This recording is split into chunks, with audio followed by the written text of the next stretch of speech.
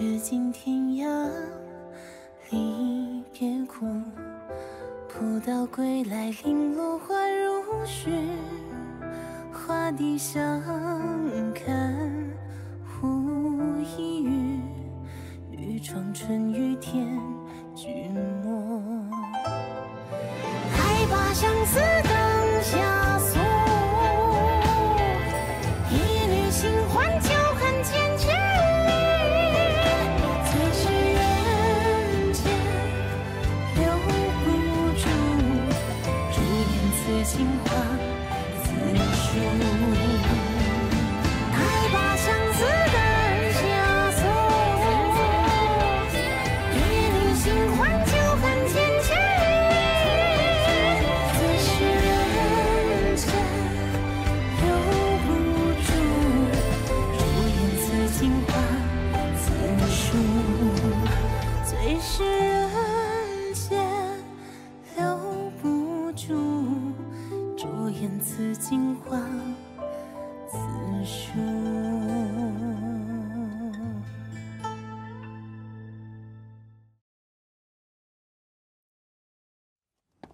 老婆，你叫什么？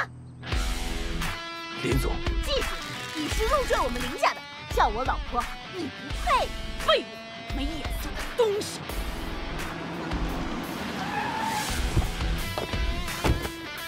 今晚呀，李氏集团几十亿的订单当礼物送，林氏集团啊有救了！多谢三爷手眼通天。哎，不愧是我看中的人，当年啊，我就不该胡乱招婿，废物，没用的东西！你什么你？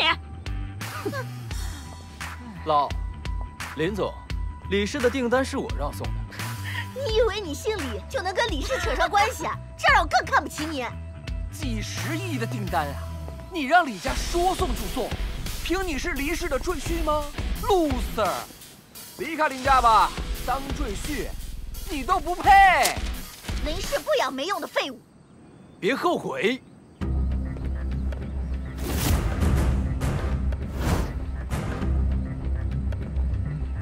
大管家，你怎么来了？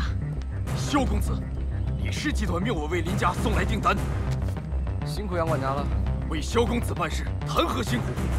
你不跪我，你算什么东西？让我跪你？哼！林氏集团的杨大管家跪你一个赘婿，你也配？李都白大小姐，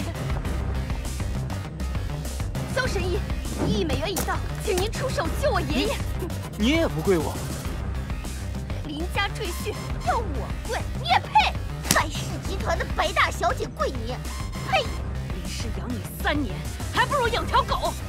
即日起逐出林家。这林家不待也罢。好大的口气啊！还真当自己是个人物呢？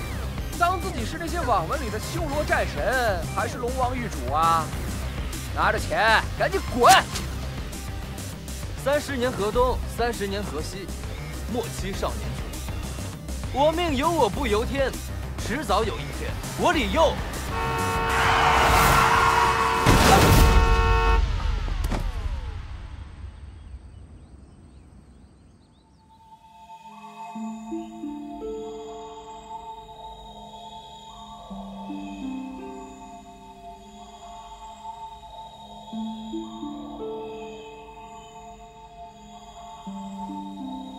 醒来了，你个王八蛋！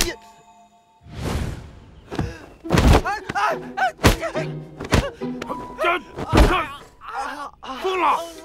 哎呀，你放手！干什么你们？不是，还不快起来！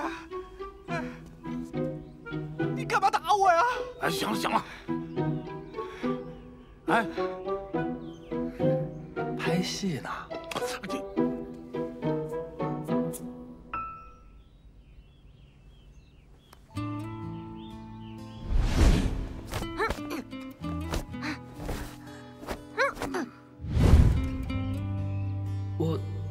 我穿越了，醒啦。哎，娘，我喜欢写字。乖。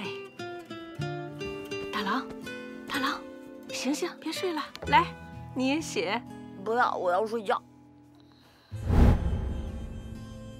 娘，娘！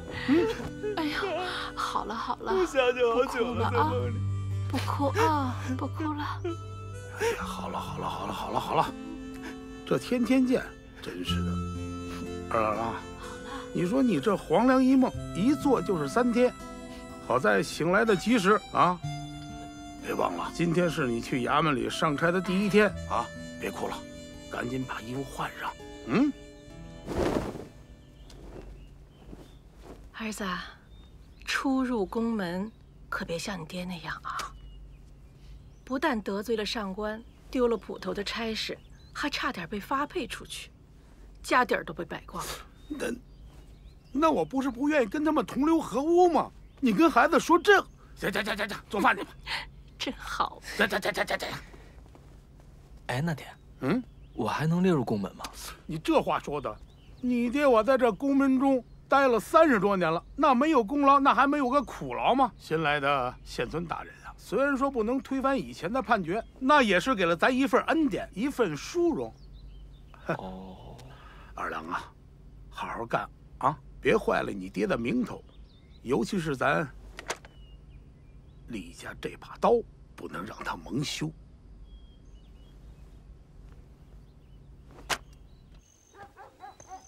上菜吧。来，二郎，吃吧。哎，你们呢？我们吃过了，吃完了。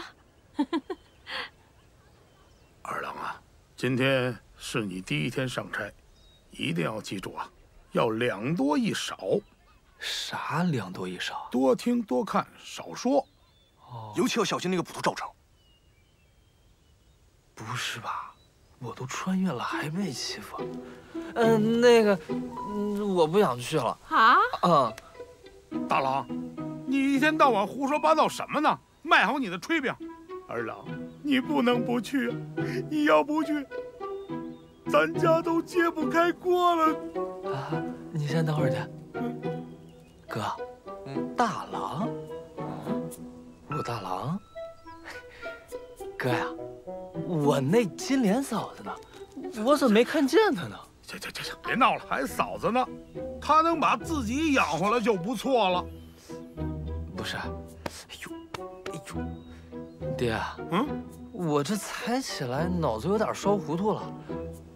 咱们家是不是姓武？你疯了你啊！咱们家一直姓李，你爹我再没本事也不能改姓啊！原来我穿越到这个时代还叫李佑啊！哎，出去啊！出去。哎，李叔，走。哎，好，有时间去我那儿啊。哎，好，李叔。啊。哎呀，天有点热是吧？哎，启年。哎，你醒了？哎呀，慢点！哎呀，这跟小时候一样，你们这个。你是啊？我呀，你的胖兄弟我呀。啊！嗨，哎呀，行了，你俩以后亲热的日子多了。启年，我告诉你啊，今天是我家又有第1天上差，你呢在衙门里头人头熟，以后啊多给我照顾点悠悠啊。我俩发小，当然了。行啊，发小。哎呀，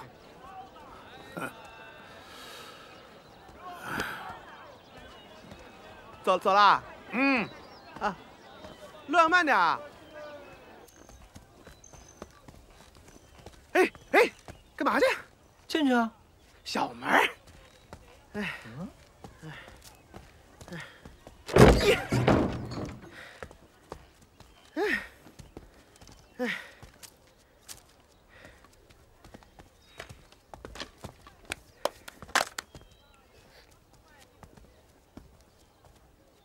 是谁呀？啊，这是李叔家的二郎，叫哥哥，快。哥哥好。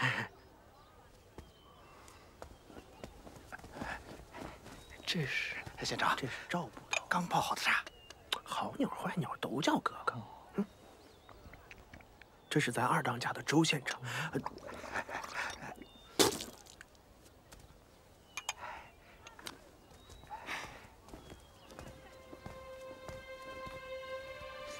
啊，这是李叔家的二郎。哥哥好。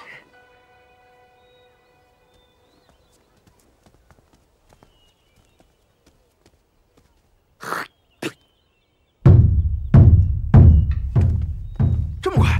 走走走走走！干嘛？别人说话你张嘴，别人捶地你出腿，好工作好。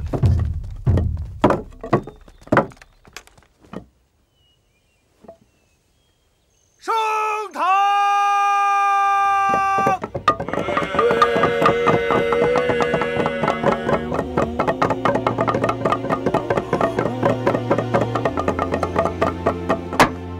传击鼓人，传击鼓人。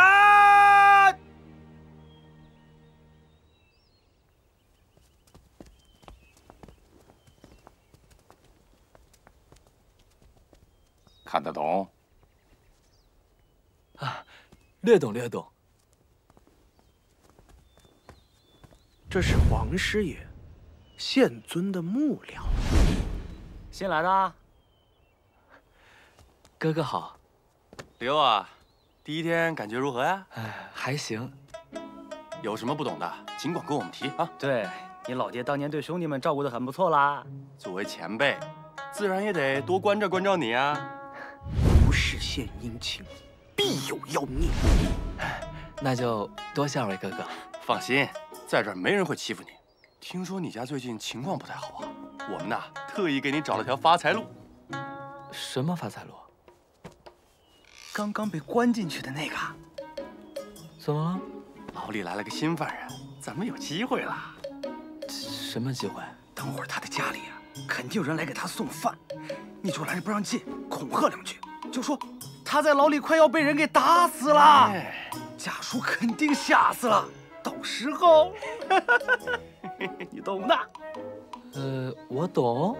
你就跟他家属说，收了银子，才好在牢里多照顾。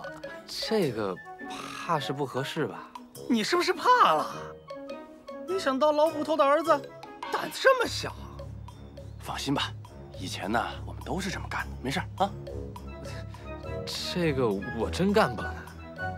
不给面子，给好处都不要啊！你当心吃不了兜着走。我告诉你，现在的捕头可是姓赵。二位哥哥，不是我不给面子，是按照朝廷律法来说的话，我要是真敲诈银子的话，那可是要充军的，一辈子的哦。你对律法挺熟悉，你老爹教过你？这还用人教？不识字啊！这1贯以下呢，就是杖60系；往上多10贯就多10杖，超过50贯打板子之外呢，还要罚做苦役，起码得1年，再多一些就得充军了。二位哥哥们不是想瞎挨打，要么图役，要么去远方。要是王法120杖以上，那可就是绞刑了。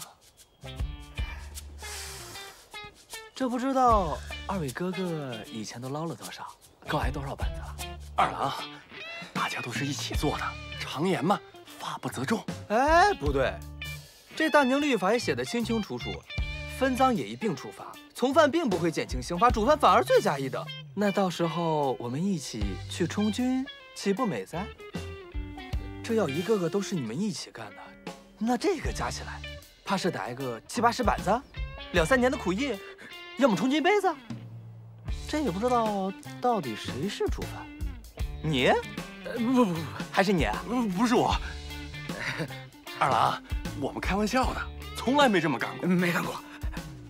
真没有？真没有，从来没有。你有吗？我也没有。那我们现在还去不去敲诈银子了？不勒索，不勒索，不勒索，当然不勒索。得亏我那个便宜老爹告诉过我这些，要不然岂不是被你们吃定了？哎呀，今天一天可算是平安的过完了。辛苦你了，年年，走，回家吃饭去。不可。怎么了？你怕什么呀？你别装傻。你怕媳妇儿？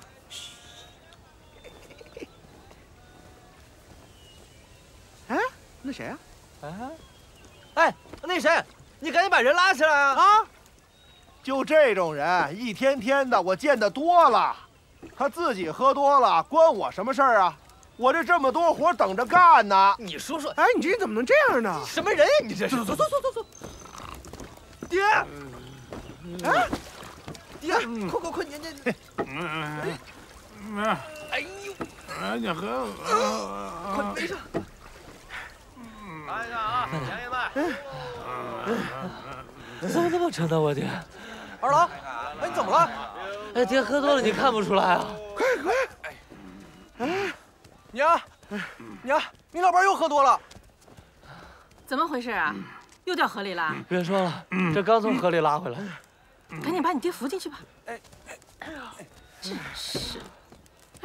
启年，吃完饭再走呗。啊，不行，来不及了，哪儿，走了。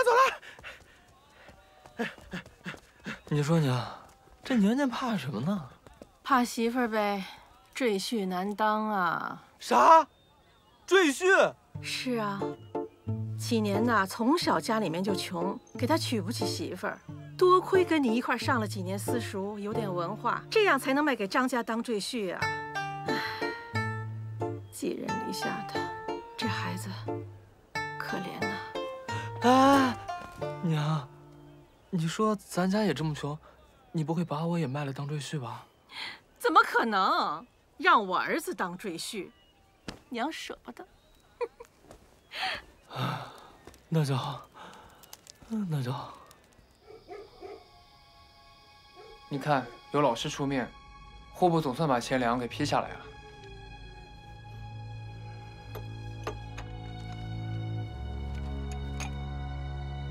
哼，这是赶鸭子上架，鸭子不痛快了。户部派人下来查预算，摆明了是来找茬呀，还带来了一个北地解元来，这是来打脸的。都知道县尊您不善诗文，来了又如何？查预算是准备在拨款金额上下文章，那北地解元多半是想在诗文上碾压县尊，然后大肆宣扬，为地方百姓做点实事，收索点名誉又算什么？哎，你话不能这么说呀。您不在乎，可您老师的脸面就被他们给踩下去了。那这……看来我们得好好盘算盘算，要小心应付了。哎，有了，那北地解元可是个有名的大才子，只要把他带到乐坊，那些歌姬们就围上去了。妙啊！这预算也得赶紧催促周县城他们把它办好。嗯。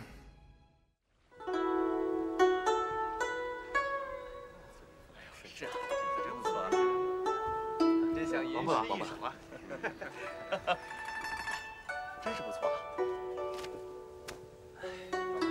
闻道诗才第1篇，当时豪气满江边，平生事业无今日，此去功名有数年。公子，好厉害！好诗啊，好诗！解元郎这首诗气魄雄浑，震撼人心呐！此次南下，不知又有几人堪为对手啊？王部郎谬赞了。这江南啊，乃文风鼎盛之地，说不定有不少人文采超群，甚至在我之上呢。哎，依我看呐，难呐！哦，是。今日我们便去那虚江，那虚江知县陈英珍，乃是丁丑年进士2甲第5，诗文想必也不会差。到时候，解元郎可与他好好的切磋谈论一番呐！啊，那是自然。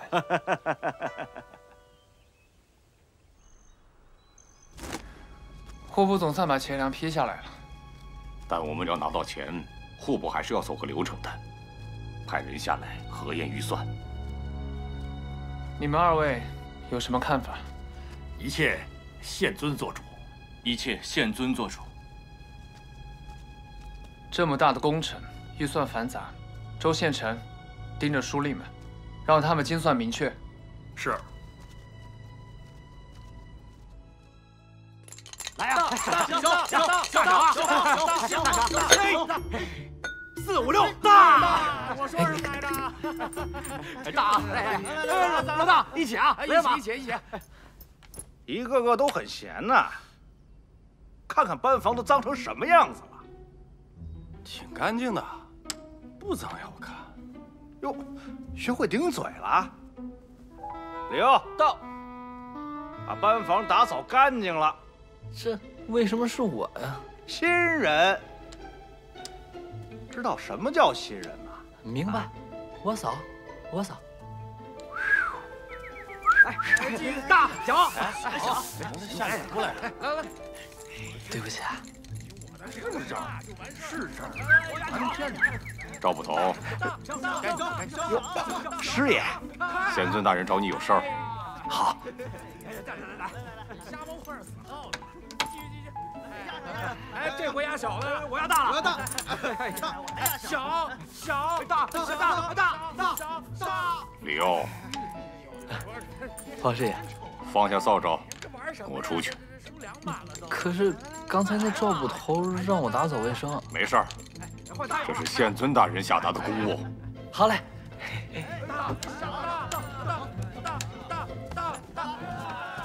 李佑啊，你爹就是那个因为喝酒误事的李伯。是。得罪了上官，被人栽赃了，对吧？师爷牛掰啊，这你都知道？牛掰？就是英明的意思。你好好干。师爷您放心，只要您安排的事儿，我一定安排的妥妥当当的。赵捕头日后再刁难你，你来找我。你去曲水流觞，看看那边准备的怎么样了。我去驿站接上官。是。哎，等等，以后就不要再叫我师爷了，叫我皇叔就行了。明白，皇叔。去吧，去吧。哎。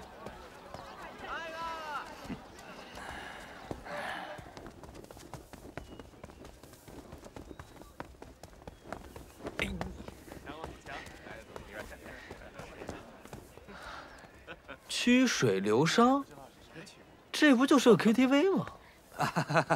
这位客官，不好意思，我们今天暂停营业，您改天再来吧。是县衙让我过来查一下，你赶紧吧，皇师爷已经接人去了。啊，那大人请。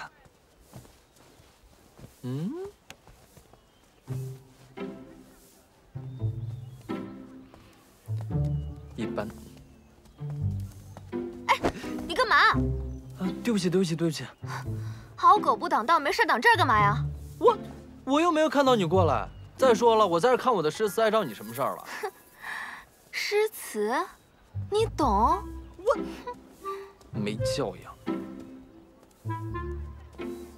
你骂我什么？我不说了。好男不和女斗。你知不知道我是？哼！你弄我帽子，你！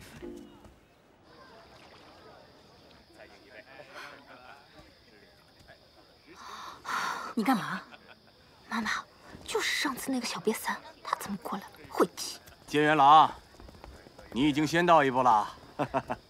英珍呐，还没有来得及给你介绍，这位呢是北地解元随清风。快看，才子！这随清风虽然中了解元，但还没有官身，难道在这大宁朝诗词地位竟这么高？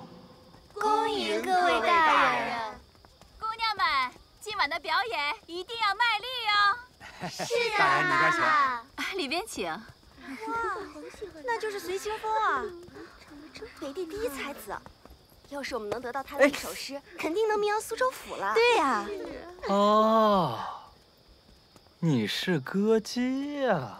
小瘪三，注意自己的身份，里面有你的位置吗？哼，有句话说得好。又要说什么话呀？我就不告诉你。我忙死了，没工夫理你。小公子，咯叽咯叽咯叽咯叽咯叽咯叽，狗眼看人低。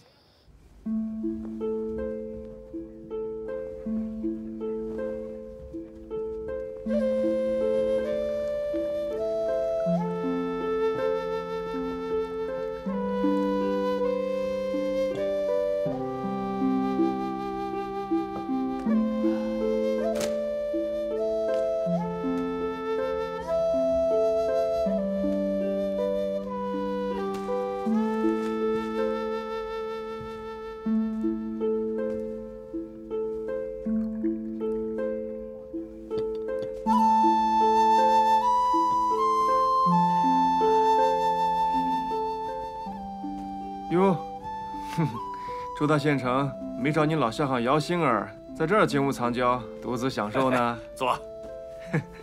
严兄有所不知啊，我让星儿去找随清风，那是我好辞来，抬高身价嘛。可是今晚陈知县宴请王部郎还有随清风，你不出面，怕有些不妥吧？都知道咱们那个陈知县不善诗文，这王部郎还带了个随清风，这摆明了是要拿诗文打陈知县的脸嘛。这个时候我去凑这个热闹，岂不是自讨无趣啊？你倒是有自知之明啊！事要办，人要打。陈知县今晚这关，恐怕是难过了吧？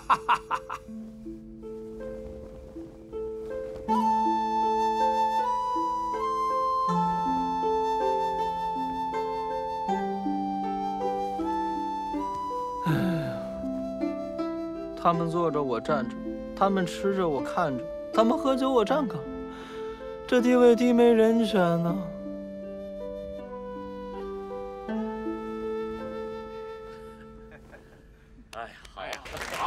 好，无聊死了，又饿又无聊，这不是人干的活都。悠悠，哎，过来，你怎么来了？哎，我专门给我媳妇请的假，过来看你，给你这个。你怎么知道我干了？哎呦，都饿死我了，快蒙的呗。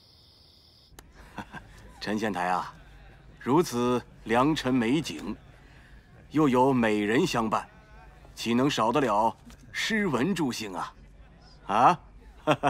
那不才便抛砖引玉一下，不知县尊大人可否贺诗一首啊？胤禛可没这个雅兴，本县之下的百姓还在嗷嗷待哺，还请部郎大人减免钱粮。这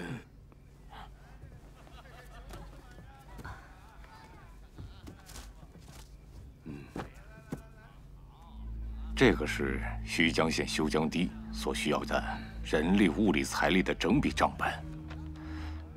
这个人工在这边。哦啊，还有这个。好。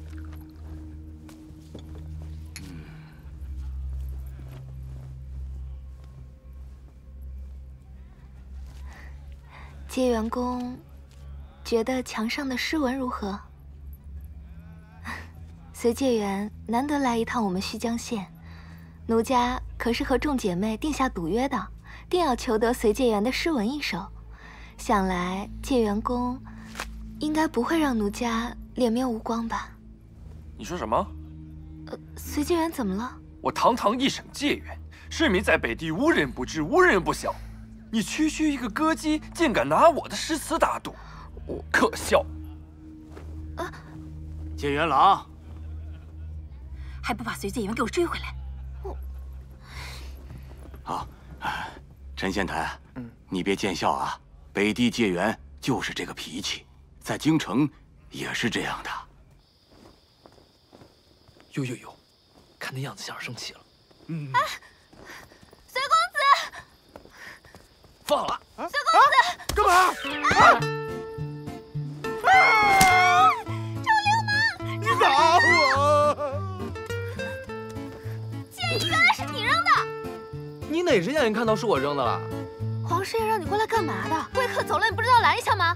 哎呦，我一个小小的衙役可管不了姐夫。你指我干嘛？还不赶紧去追？你个贱衣，还敢跟我顶嘴？哎，大姐，你左口一个建议，右口一个建议。可是按照这大宁律法，奴婢立足昌优都是建议。你打我！曲水流觞，问问我是周县城什么人？你敢得罪我？就看你这样子，无非就是姘头呗。个建议！你姘头！好了，我要打他！胡闹！里面贵客还在，这闹起来成何体统？跟你交代过多少遍了，好好伺候随公子。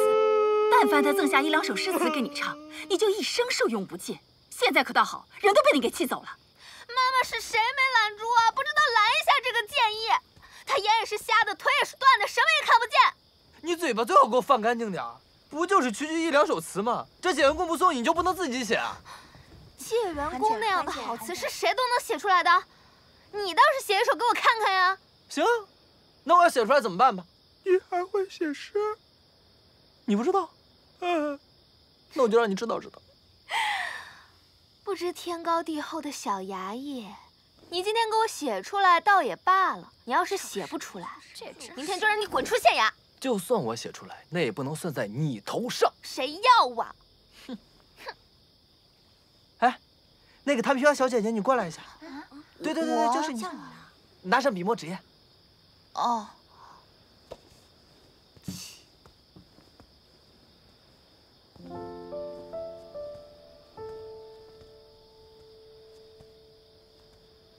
你叫什么名字啊，小姐姐？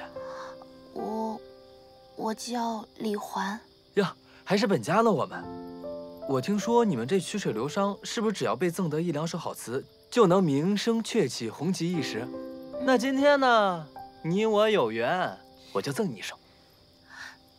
不知天高地厚的衙役，你要是能写出一首好诗好词，我今天就把这张纸给吃掉。你相信我吗？嗯。哼。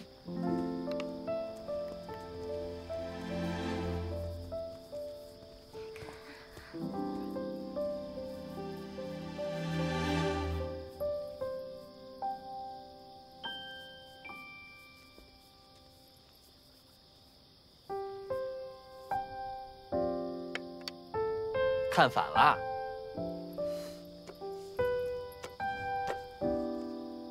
送给你的。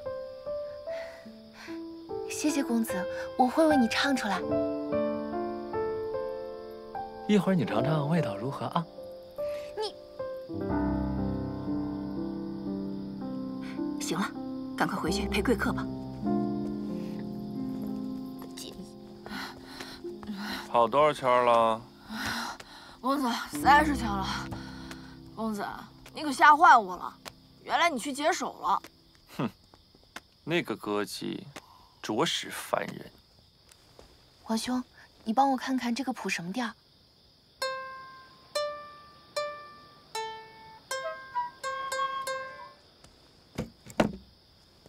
谢谢公子赐诗。嘿嘿。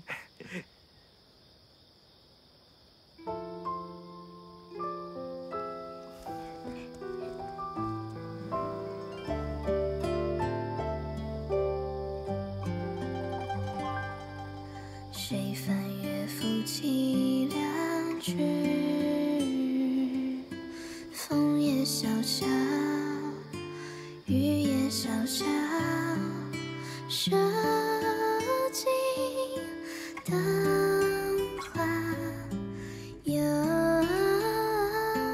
一笑。不知何时萦怀抱。好诗啊！没想到啊，被姚姑娘这么一气，竟然气出这么一首绝妙好词来。北地第一才子，果然名不虚传。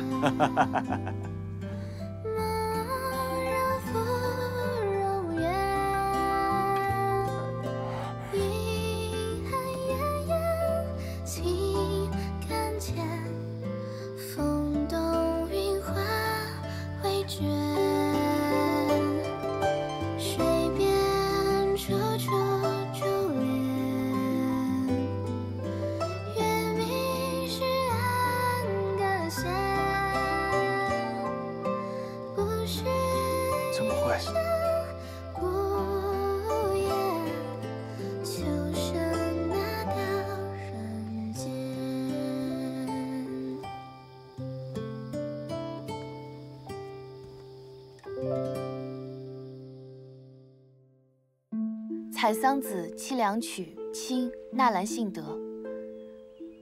谁翻乐府凄凉曲？风也萧萧，雨也萧萧，受尽灯花又一宵。不知何事萦怀抱，醒也无聊，醉也无聊，梦也何曾到谢桥。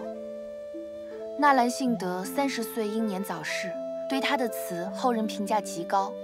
王国维称其为北宋以来一人而已。也许才高遭天妒，所以天不假年。这首词可以用3个字来概括，那就是忘不了。潇潇雨夜，孤灯无眠，寂寞难耐。清醒时意兴阑珊，沉醉时也是难掩愁情。然而无论是清醒也好，沉醉也罢，那个人始终忘不了。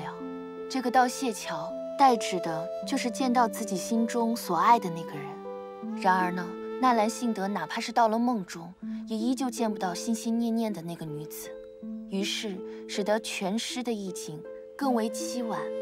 以此句结全篇，语尽而意不尽，意尽而情不尽。整首诗词以清婉笔调写相思，相思也仿佛临风而动，萦人怀抱，是他平生不可多得的佳作之一。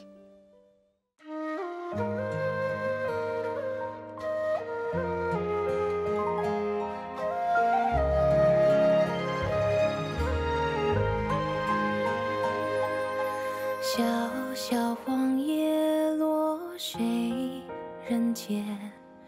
瑟瑟西风凉谁人念？梦归何处？残红深浅，景色远华年。本以为青丝天上月，故园无此伤醉无言。玉树风骤难眠，怎将春心托杜鹃？人生若只如